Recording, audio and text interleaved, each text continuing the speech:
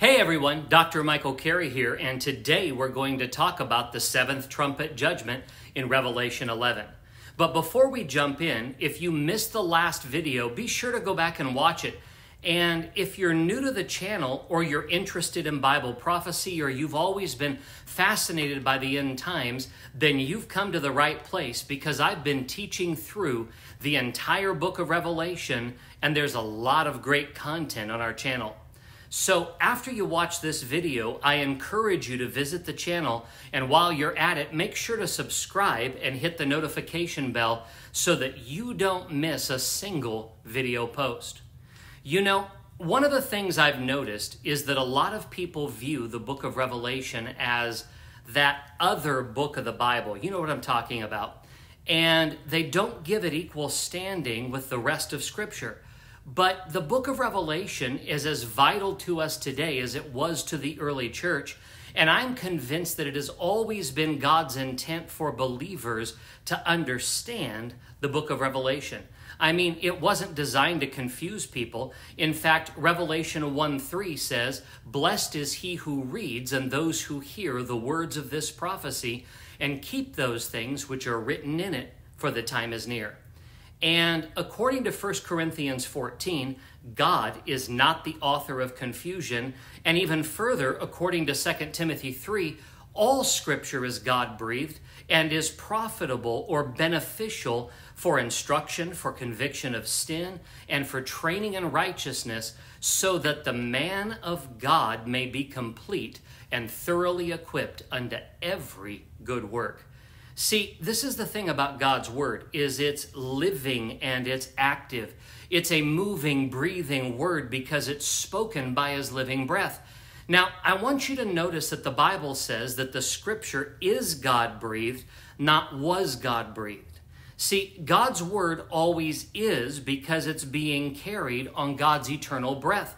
And according to Job 34, now I know that's everybody's favorite book of the Bible, but according to Job 34, the Bible tells us that if God should determine to do so, if he should gather to help himself his spirit and his breath, that all flesh would perish together and man would return to dust, which is effectively saying that God's word is so important that if he gathered his word, everything would perish.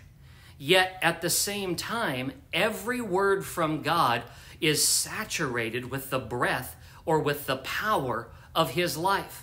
In other words, every promise, every admonishment, and every prophecy from God has in it the true essence of life, and without this living word, we have absolutely nothing. Now, my point is that as Christians, I believe it's incredibly important that we give the book of Revelation equal standing with the other books of the Bible if we're going to be thoroughly equipped unto every good work the way that God wants us to be. Now, this is a great place to jump into our topic for today. For context, and let me just give you a little bit of back context for where we are, because we've been moving through the book of Revelation, and we've been talking about what the Apostle John saw as he was transported through a spiritual doorway into the throne room of heaven, as he heard a voice saying, "Come up here and I will show you things which must take place." Now, after this, he sees the Lamb of God take a hold of the seven-sealed scroll, which immediately triggered one of the most dramatic scenes in all the Bible, as the four living creatures, the 24 elders, and multitudes of angels spontaneously burst into praise, declaring, "Worthy is the Lamb who was slain."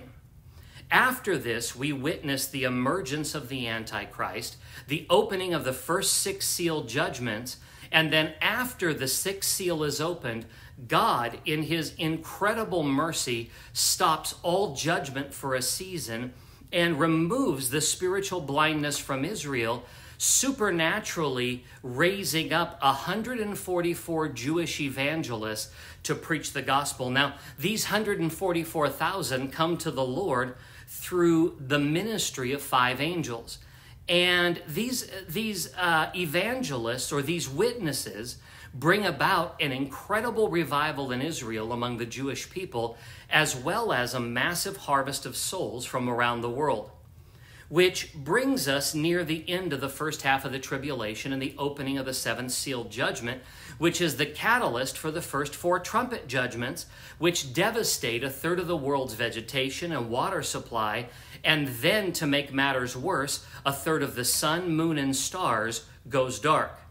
Now, as the 5th trumpet sounds, the bottomless pit is opened, and Abaddon is released, and a horde of demon, locust, hybrid-type creatures ascend from the bottomless pit to torment the world for 5 months.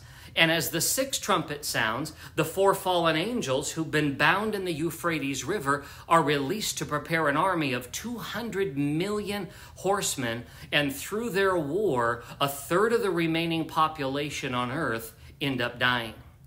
Now, which brings us to the interlude between the 6th trumpet judgment and the 7th trumpet judgment, which pretty much covers the entire second half of the tribulation. And it's during this interlude that the Antichrist takes up residence in the temple in Jerusalem, declares himself to be God, and sets himself against the Jewish people in a genocidal, demonic attempt to wipe them off the face of the earth, which marks the beginning of the Great Tribulation, or the second half. And at the same time, though, that the Antichrist takes his stand in the temple and declares himself to be God, God in turn sends 2 witnesses who are given incredible spiritual authority and supernatural signs to stand against the Antichrist and his followers and continue witnessing to the world for Jesus Christ. Now, in fact, their ministry of these 2 witnesses spans pretty much the entire second half of the tribulation, at which point a beast ascends out of the bottomless pit and kills them, leaving their dead bodies in the streets of Jerusalem. But after 3.5 days, God raises the 2 witnesses from the dead, and as they stand up, the voice of God calls out to them, and they're caught up to heaven in a cloud with literally the world's news and media stations broadcasting all of it, and the whole world watching. And within an hour of the 2 witnesses being taken to heaven, a massive, massive earthquake hits Jerusalem, killing 7,000 people. Which brings us to our text for today, beginning in Revelation chapter 11, verse 14. Now, Revelation 11:14 says this: "The second woe has passed. The third woe is coming soon." Now, within the 7 trumpet judgments, there are 3 woes that are more severe than any of the other judgments, and they bring about incredible torment and affliction on those who follow the Antichrist. Now, if you remember, we've taught on this, but the first woe takes place in conjunction with the 5th trumpet judgment, and it involves the demon locust from Revelation 9, who torment unbelievers with stings that cause so much pain that those who've been attacked long for death, but somehow God suspends natural laws and he doesn't allow them to die, even if they try to kill themselves.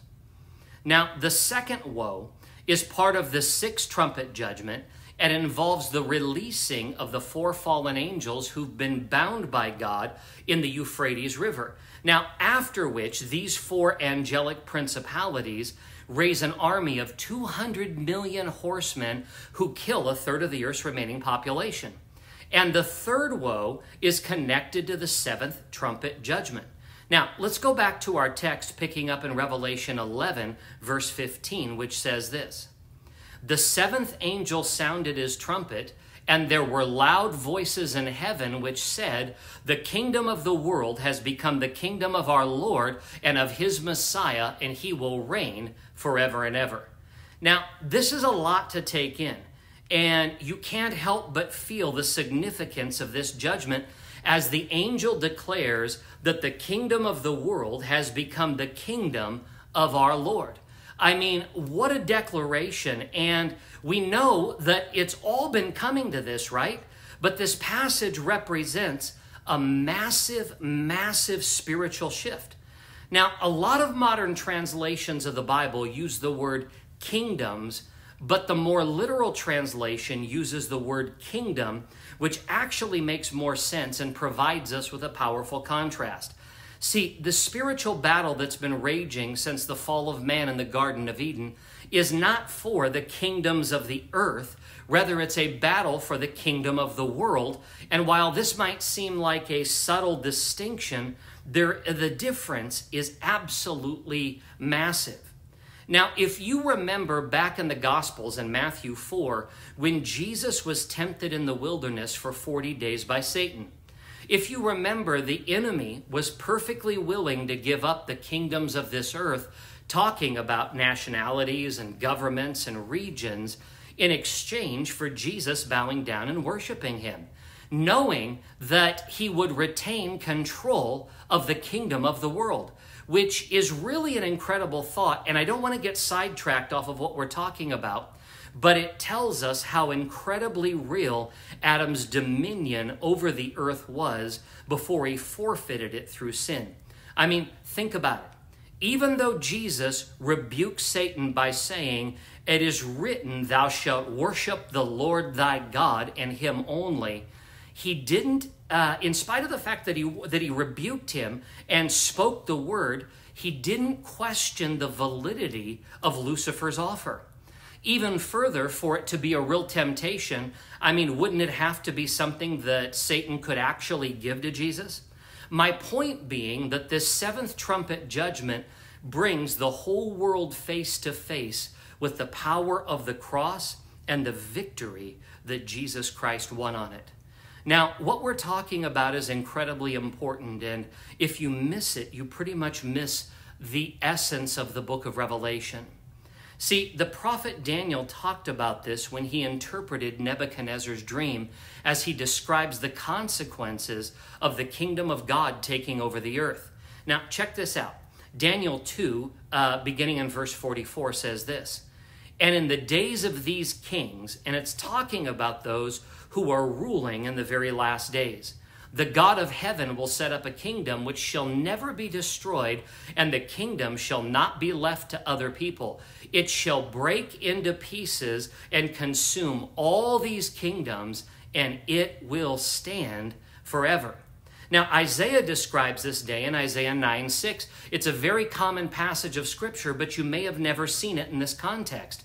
It says this, "For unto us a child is born, unto us a son is given, and the government will be upon his shoulder, and his name will be called Wonderful Counselor, Mighty God, Everlasting Father, Prince of Peace. Of the increase of his government and peace there will be no end, upon the throne of David and over his kingdom, to order it and establish it." Now look at this.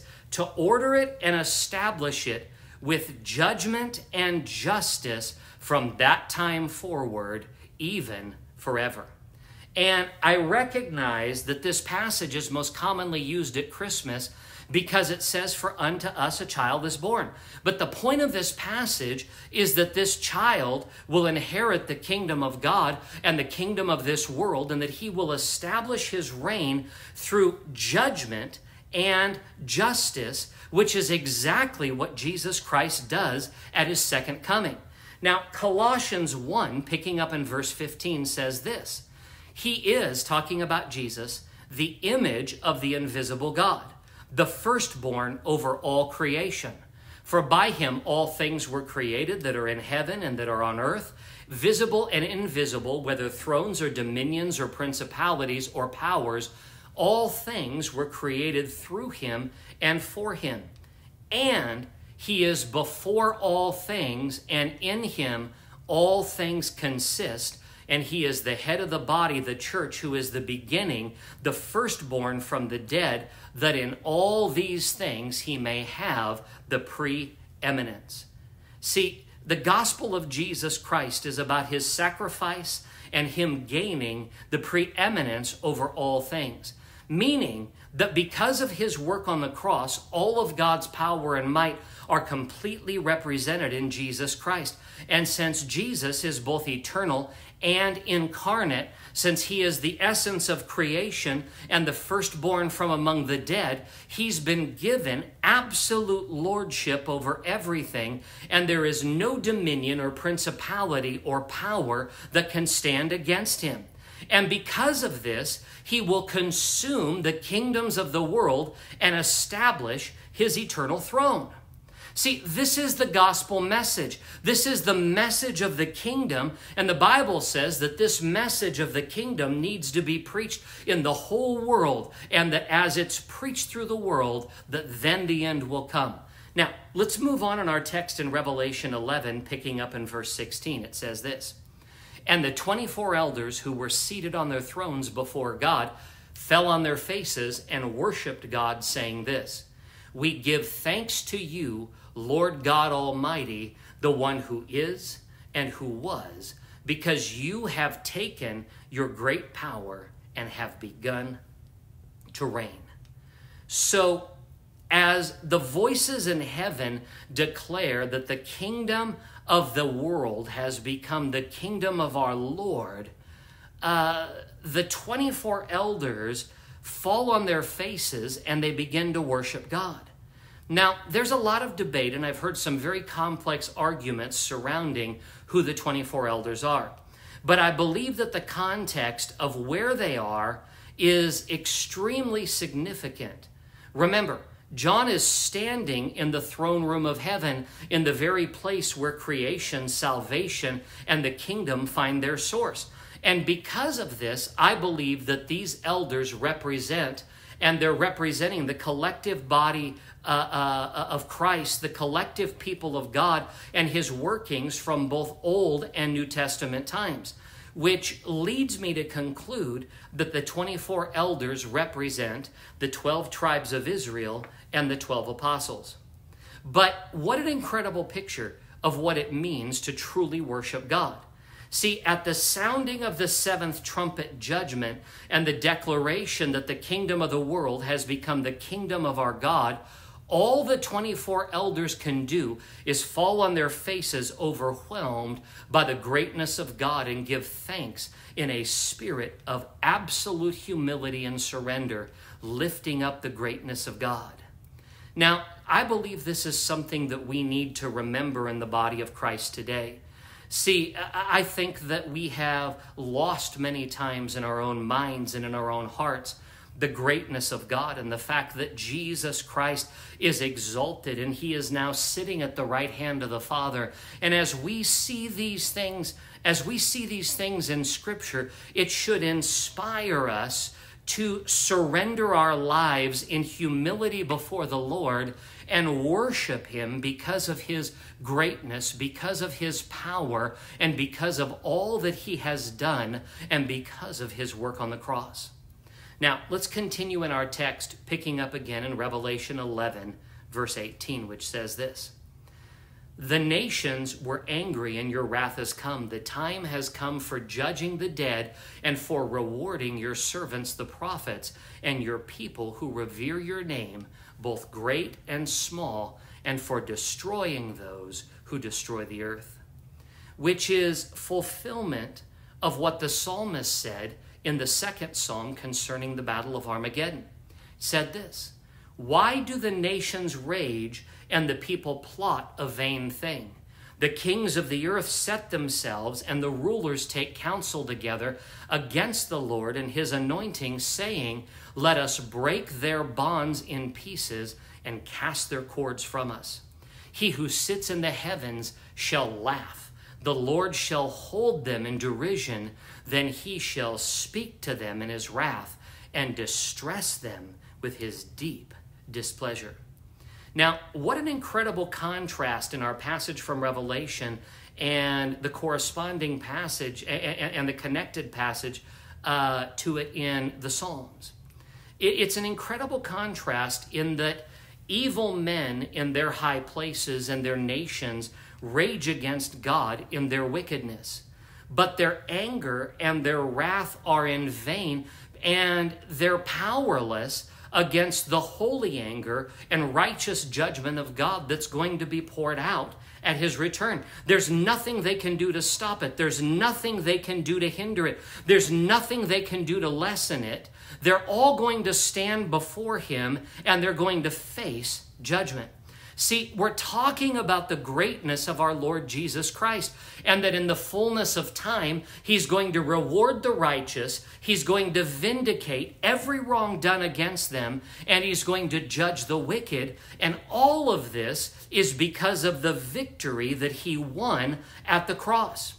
And on that day, on the time that this passage comes to pass, the words of the prophet Isaiah will also come to pass. Isaiah 11, beginning in verse 3, says this: his delight is in the fear of the Lord, and he shall not judge by the sight of his eyes, nor decide by the hearing of his ears, but with the righteousness he shall judge the poor, and decide with equity for the meek of the earth.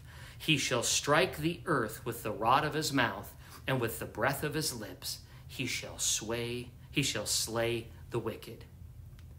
What an incredible passage. Now, let's finish our text.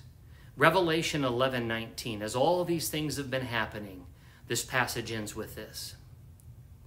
It says, then God's temple in heaven was opened, and within his temple was seen the ark of his covenant. And there came flashes of lightning, rumblings, peals of thunder, an earthquake, and a severe hailstorm. If you remember, the Ark of the Covenant was given to Israel in the Old Testament as a sign of God's covenant with Israel, and it represented the authority and government of God in connection to his covenant people and his promise to bless and preserve and to keep them. But the Ark in heaven's temple represents all of God's eternal authority and his eternal government that was established through the new covenant that Jesus Christ brought about through his death on the cross and resurrection from the dead. Now, here's an interesting passage that talks about this in Hebrews chapter 9, beginning in verse 11. Listen to this. But Christ came as high priest of the good things to come, with the greater and more perfect tabernacle, not made with hands, that is not of this creation. So he's talking about the tabernacle in heaven. And Christ came not with the blood of goats and calves, but with his own blood he entered the most holy place once for all, having obtained eternal redemption. See, it's all about Christ and his work on the cross. It's all about his redemption of this world and the desire that everyone who would call on the name of the Lord will be saved. Well, let's stop there for today. But before you go, I would love to pray a prayer of blessing over your life. Now, in the Old Testament, God commanded the high priest Aaron and his sons to bless his people, and God declared that as they spoke his name over them, that blessing would come on them and literally become a wall of protection over their lives, that his favor would destroy every curse, and that his favor would break every work of the enemy, and that they would be free to prosper and free to live lives of blessing. And I believe that same blessing belongs to you today. Let's pray. The Lord bless you and keep you. The Lord make his face shine upon you and be gracious to you. The Lord lift his countenance upon you and give you peace. And Father, we thank you, God, that we have all these things because we ask them in the very name of Jesus, the name that is above every name. And we say, amen. Well, God bless. And I look forward to seeing you next time.